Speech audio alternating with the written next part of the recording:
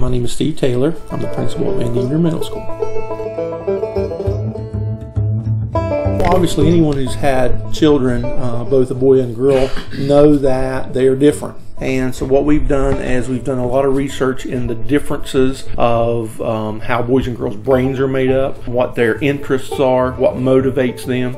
So what we did was we have taken those strategies and we have developed them into boys' classes and to girls' classes.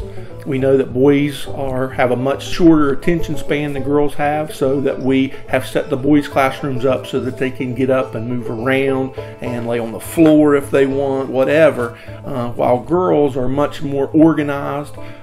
They sit at round tables, facing each other, sharing things, doing that sort of thing. We know that boys like brighter lights, so we have the boys' rooms lit a little differently than we do the girls' rooms. Boys, we set them side by side because when they look each other in the eye, it becomes more of a confrontational type thing. Girls, again, set around tables where they can make eye contact, where they can make relationships, and that sort of thing. So, I mean, it's really interesting to be able to see those differences and to be able to maximize on them. My name is Andrew Miser. I'm in 7th grade and I go to Devender Middle School. It seems like with more boys, the teacher is more based on the physical and experimental activities that you can do with the boys instead of just writing down stuff.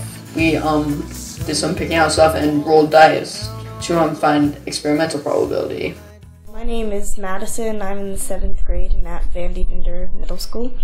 And I think it's helped me in the sense of, without kind of the boys there, I've had a lot of improvement in math class, because last year they thought they were doing it right and I'd ask them and they weren't thinking the same way I was and we weren't on the same page.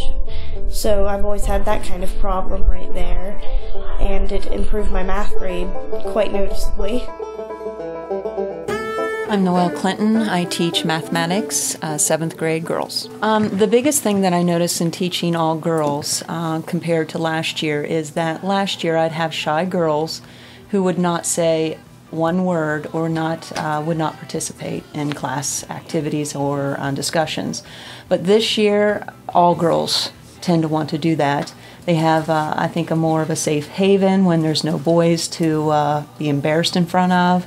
And girls tend to support one another if you have a very nurturing environment and provide them with that safe haven, that this is just the girls and we can say what we think and give our input on things.